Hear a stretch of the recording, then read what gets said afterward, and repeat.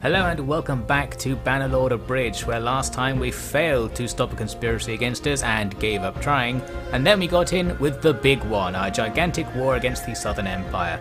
The main achievement was that we evened our territory out and got rid of the bits of enemy territory in ours, and they did the same to us, and now we're really just still in the middle of this conflict with it being completely undecided. Let's look at some more battles. Here I am going about my new practice of hunting down enemy parties and just defeating them in one-on-ones rather than focusing on sticking with the armies and seeing what they're doing. The plan being we can diminish the enemy's strength by just taking all their parties out of the picture. Of course we actually can't as I begin to appreciate more and more, but I'll probably rant about that in this part at some point. Here I am trying to take down one guy in particular. I always try to get them to defect and they usually either say talk to my mum or it doesn't work. And then we fight them by forcing them to come and attack my position rather than me attacking them, so that I can just kill them with archers, make sure their formation's broken up, ruin their morale. Looks like I killed their commander there as well. And that all just means when we attack them, we kill them for no losses. So even if we're taking 100 something troops against their 70 something, it's not like you're going to lose 5 guys every time. You can lose 0 guys, and make sure you can just do this over and over again continuously. So we take that guy down. Then there actually was some big action because nearby an enemy army is trying to take this castle and one of our armies came to defend, and I can now jump in. We might actually lose that battle if I wasn't here, so this looks good, a very decisive engagement. We're going to do the usual thing for a decisive engagement, that is, make sure our men don't decisively engage. So my guys will hang about at the back while I deal with matters up front and just entertain myself killing enemies. Before the battle really got started, all of the enemy's cav charged us, so here we are kind of at our deployment zone, fighting these cav with like a whole army. So that's pretty easy for us, obviously, nothing too challenging. And here, with a nice swipe, we take out their faction leader, I believe, who was hanging out at the back. Seems like she's playing the same way I play. So that went well. Probably going to bode well for our morale in this battle. Then we move up and the brawl starts. There's my formation at the back there, just neatly sitting off to the side with the archers well protected, making sure nothing happens, while the actual fight between the AIs of both sides is just an absolute mess. This was another battle where there was no formation action going on. Both sides are totally loose. For some reason our formation is really wide as well. This wide loose formation is really bad actually, but luckily the enemy are also doing a terrible formation, just running at us in a loosely spaced blob. And they're getting cut down. I'm sure we're losing tons of men. If we could just form a shield wall or something, we'd be annihilating them. But instead we've just got this everybody dies open melee. But at least this is a great chance for me to have some nice glaive fun. The glaive is easily the best part of this game. It's so ridiculously powerful for how sort of unwieldy it looks.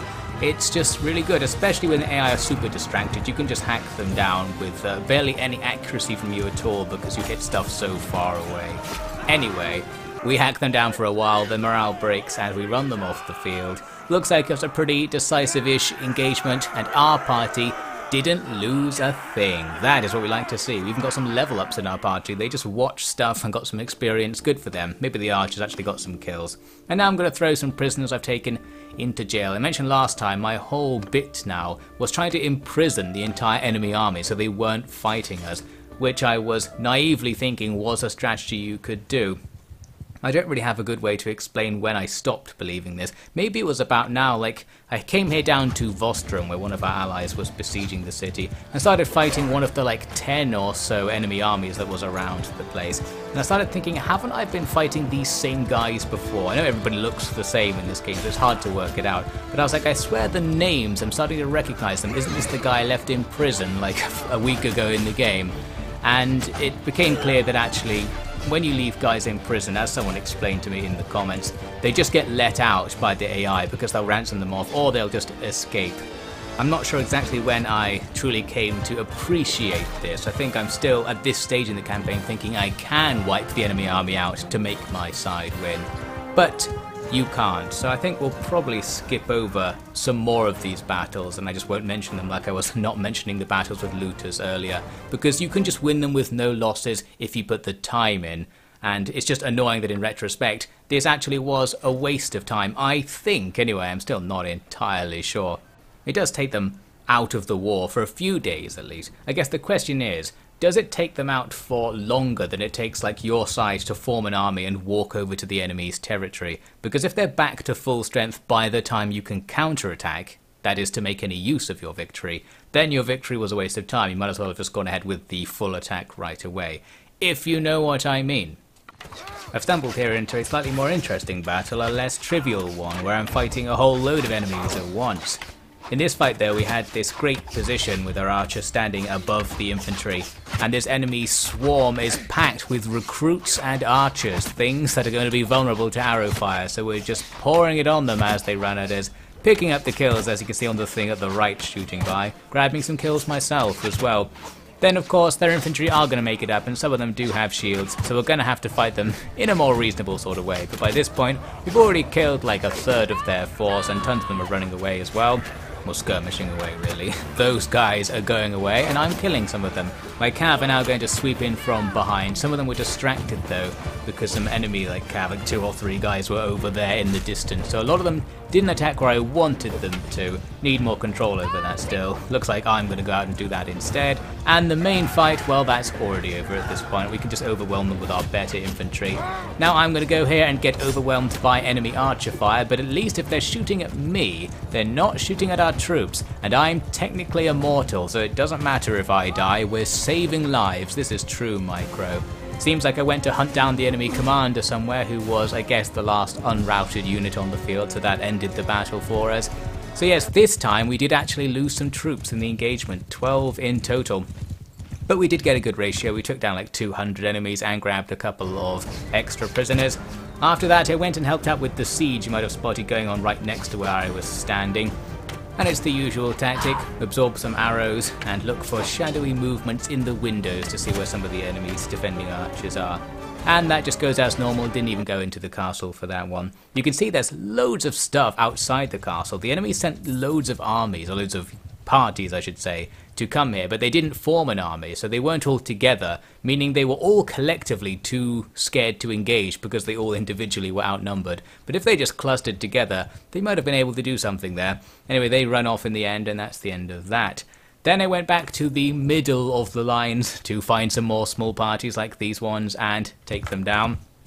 In this one, I got some real deja vu because this guy I'm shooting off a horse with my bow is actually the same guy I shot off a horse with my bow at the start of this part, and it must have been around this time in the campaign I started to really realise these guys aren't dying, they're just coming back with half of their troops already alive. It must have been at least an in-game week since I saw him, but it's not long enough, that's basically what I was thinking. Here's another battle shortly after, where I was going absolutely loo-boo on these camels. The camels charged us at the start of the fight, and I went out to duel with them, and just owned them all up real easy. This is another upside to the glaive. You just swing wildly in a cavalryman's direction, and you almost certainly hit them or the horse, so easy wins there. Here I think I might have done something useful for our side. I spotted that army phasing in and out of existence. It's going for this castle over here. So I thought I will throw myself into this castle. Even though the garrison isn't that big, I'm going to actually try and defend it, because I do have some elite troops here. We end up facing double our numbers outside, and the siege goes on for a long time. Ultimately there was no battle, because the enemy army just walks off, as you'll see. And what I wonder is, did the siege last longer because I was here, causing them to not attack before whatever it is that called them away. So they go off back to their own territory, and we didn't see them again, and I'm going to claim that I have saved this castle for our side. Next I went back to Vostrum, because this is happening again, the thing we saw earlier. Obviously we just lose all these territories we take instantly, and then have to retake them. And here it's the same thing, with the enemy just swarming about the area. I think I did go in and fight a couple of them. Here was one that had a little bit of a fight. The enemy didn't rout before they attacked me. Well, some of them didn't rout, actually a load of them are running about in the background. But yeah, sometimes we have to actually get down and dirty and kill at least 5 guys to beat these parties, but that's doable as well. Another fight after that happened in pretty much the exact same location. In fact, I think it is the same location, but later the same day. And here I am, annihilating that enemy cav, and then taking out the enemy's officer at the back as well. I hope this is very intimidating. I feel like there must be some kind of morale debuff the enemy get when their commander gets killed. I'm sure the fashion in which you kill him doesn't matter, so the fact we're doing it in a particularly humiliating way for the enemy probably doesn't make a difference. Anyway, eventually, The enemy brought an army over to this siege. I thought we were about to have a nice decisive battle, but actually we took the castle 1 second before the battle started, and then the enemy army gave up. It also disbanded by the looks of things. Our army just goes and sits in the town, and their units run off. So we missed a potential decisive fight there. Next, I formed an army myself with a few other guys. I went to patrol the middle of the map again, back outside good old Gauss Castle, which we've just been exchanging with them throughout the war. And this time, I prevented an exchange by stepping in and attacking this enemy army before it finished its siege. As for what happened in the battle, well, I had really got into this idea of just assassinating enemy officers. I really enjoy doing this. I remember I used to do this a lot in Warband as well. Just kind of ride up behind the enemy army, be a distraction, and their cav and officers tend to try and fight you. So we saw there, I just cut down one officer. Here's another trying to get back to his men, but he does not make it. The glaive allows you to just sort of poke wildly in front of you and take them down as they flee. All good stuff. Then a fight does happen, but it's another sort of chaotic, in the middle of the night, can't really tell what's going on fight, where we have tons of allied units that I'm not controlling who are just marauding all over the place, and they're probably doing a good job. My party was in here as well. Because I'm in an army, I can't have my personal party not participate in the fight. You can see in the stats, my party only lost 2 members in the brawl, but killed 150. Now that's a pretty good exchange. It seems my personal troops are doing very well. Next, I came to help out with this siege at Fukyeon. This is a city in between the Vrostrom place and the Gauss place we've seen in this part. And I was doing the usual here, just sort of helping, killing enemies and looking for heads over the wall, standing in my favourite spot for this map. But this was the fight where my morale broke and the game finally beat me. I was here getting hit by arrows, killing some enemies, and I just thought, you know what, I don't care. We're going. I just can't be bothered to shoot enemies off the wall anymore, because by this point I've done it a billion times and it is exactly the same every time. So I was like, I'll just go. I'm just going to sit outside the town and let the auto-resolve win, because we've got like 1,000 guys against 200. We'll probably win. However, 1,200 enemies showed up before the siege was over, so we actually didn't take the place in the end. I should have kept playing, then we would have already had it by the time this army arrived. Bad news. Again, a game defeats me by forcing me to get lazy by not enjoying the gameplay, and then it cuts me down to size. Now, I wanted to do something about this enemy army. It's massive, and I thought, let's try and be proactive and get a decisive battle going. We can see from the tooltips that they're going to besiege that city at the top of the screen, so I decided to call an army to me and go to the city to defend it. And here I'm moving very carefully so that I can still see the enemy army, because I was very aware of the fact they might just go somewhere else. This is going to be a good example of the thing I ranted about last time, actually, where you don't necessarily know what the enemy's main armies are doing at any given time, even if your side of the war does know what they're doing. Anyway, for now, I don't get many troops to the city before the enemy arrive, but I go in anyway, thinking maybe we can hold them. However, they've bamboozled me. They just walk past the city once I'm in there, and I was like, hey, where are you going? So I decided to chase them, and by catching up to them, we can get the tooltip back and see that they are now heading for the next city to the north up there. So we're behind them, but with a bit of maneuver power, we can still defend that city. Our army's going to be a bit faster on the march. So over the next couple of game days, we get ahead of them and get into the city. Now I'm getting into the city just ahead of them. I thought it would be safe for me to lose sight of them and not confirm they were actually going to lay siege to it. But after another day of waiting, they don't show up. Imagine inviting the enemy to a siege and nobody comes. So that was a shame. Then I went out to take a look and just couldn't see them anymore. I thought, aha, they've probably been super cheeky, and now that that city was defended, they went back to their original target to attack it with its smaller garrison. But no, they're not there either. So here's the problem really. Where are they? I bet someone in our faction knows where they are. The only way to possibly find out is to either see them myself or keep checking this thing here, where sometimes it will say travelling to X to defend, and that means the AI has detected the enemy are about to attack that place, or are already there basically. So I walked around. I didn't really let this issue go. I kept checking the thing over and over again, thinking they must be somewhere, that group of 1,000 troops. They're going to cause some trouble.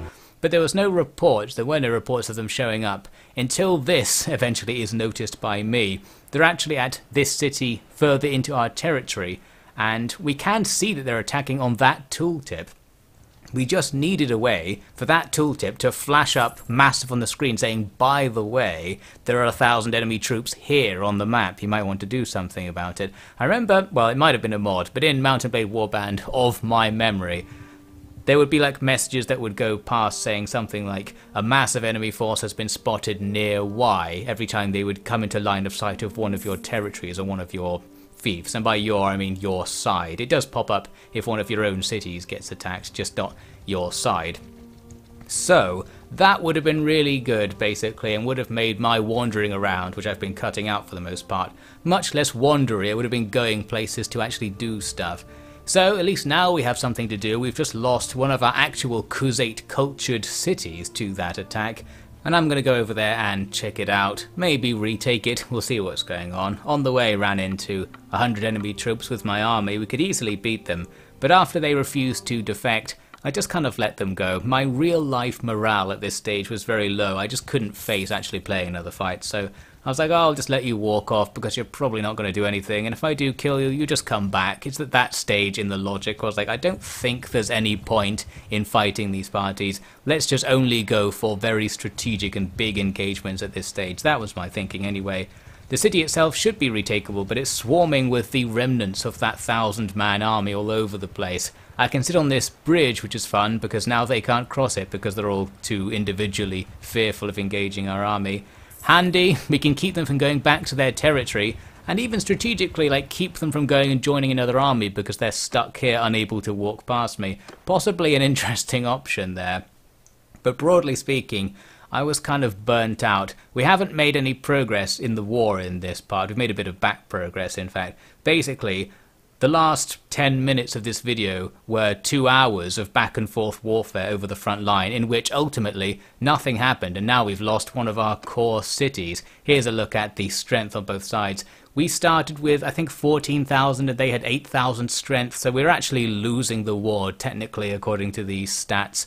And I was just not impressed. I felt like I couldn't do anything about it, and this was where I was going to end the campaign. I was just going to give up and be like, well, if we do win, this will take forever. It's not going anywhere anytime fast, and I've got stuff to do. But then a couple of things came across my mind. The first was from reading some comments. Some people were saying something that implied you could kill enemy officers. They were saying something like, oh, I just kill them to make sure they don't come back. And I was like, hey, that's what I want to do. So I came back to the game, just auto-resolved the nearest enemy party to get a captive, and then went to try and click on them in here, and indeed there is a button that just allows you to kill them. I'd never discovered this so far, and I was like, okay, that's exactly what I need. Let's just get rid of these 10 officers that are around this city, and then we'll probably win the war. It does say though there's some kind of reputation penalty. It doesn't specify what it is. In old Mount & Blade you'd had like an honor system or something, so I thought maybe I'll become dishonorable. But it's actually referring to like your relationships with the other clans. At first looks like I decided not to execute him, then jumped back in and instantly did. I guess I thought, well, I might as well at this point if the other option is just quitting the campaign. So we kill that guy. The problem is the penalty you get for executing him is quite large. You lose relations with like everyone in the known universe, including your own faction's clans as well. So I thought if I do kill everyone here, suddenly I'll become like the arch enemy of the world, and maybe something bad will happen because of that instead. So with that in mind, I thought, oh, I probably won't execute them all then. However, then I came back to the game again a different time after I remembered, wait a minute, everyone says you just have to mod the game, and as I mentioned in the last part, I probably should have done that from the beginning, and now it's time to actually get into this. I'm going to try and finish the campaign, but I am going to cheat using mods. So we're going to do things like increase the amount of stuff you get from fighting, so it's less of a waste of time, like right here. And I think among all of these other Bannerlord tweaks you get in the big Bannerlord tweaks mod, I'm increasing things like how many troops I can have in my party, how many businesses I can have, experience gain. Not only experience gain from battles, but experience gained in the background. You can get a tiny bit of experience on your troops from a leadership perk. but it's an irrelevant amount. So with this mod, now you can train troops outside of combat, which is what this game desperately needs to avoid all of the horrors that come with having to train your own troops up. So that's good. Looks like we can also make the hideout battles better by letting you just bring the whole party to do it. That's good. And you can see the party size bonuses there. They're not just straight up cheats per se, they're cheats based on your stats, so just makes your stats do more things. And here is the big one, this minimum days of imprisonment thing you can add in. So by default it sets it to be 10, that is the mod sets it. I think by default it's 0, and this mod adds in the concept of not letting them out of prison for a certain amount of time. So this is what's going to replace the execution really. I'm going to set that to be about a month. So if we take down an enemy party, they won't come back for a month, meaning we can now technically win the war. A month's a reasonable amount of time in the game really, so you can take out an enemy army and have enough time to then go and take the place they came from before that army comes back. That's the idea anyway, so hopefully the players' involvement in the war will matter a lot more with this enabled, and the game almost definitely needs that to be actually part of the default game. There's also a whole bunch of other things that come with this mod. I didn't look through them in great detail. Basically, some of them were on by default, so I thought whoever made this probably thinks these things are a good idea. So I pretty much left all the stuff that comes on by default on and didn't play much with anything else. And now we're back to the game with new hope that I can actually do stuff. Thanks to me having really high stewardship, I now have like 60 extra party capacity, so we can have nearly 200 people in our personal party. That's more like it. We can have some more influence with that. I mean, influence in terms of not the game currency, that is. But also, we do get more influence for fighting battles. So I can be more liberal about forming armies. It's less of a big deal to try and do that as well. So that's great.